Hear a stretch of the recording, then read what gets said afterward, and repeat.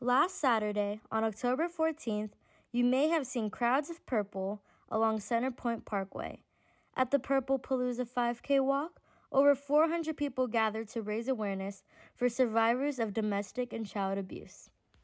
The Child and Family Center in Santa Clarita raised over $60,000 for their domestic violence program.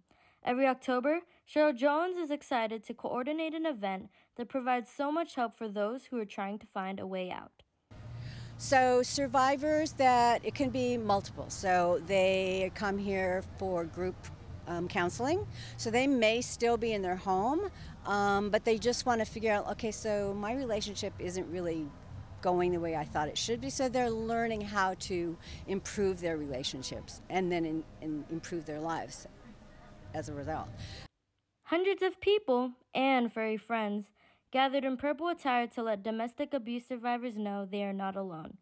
For Malika Spencer, purple is a color that is special to her, as she wears it for her mother.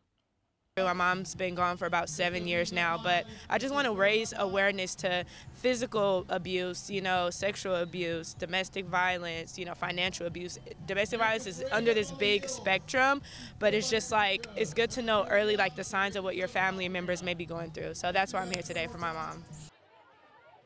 For Canyons News, I'm Julianne Lena.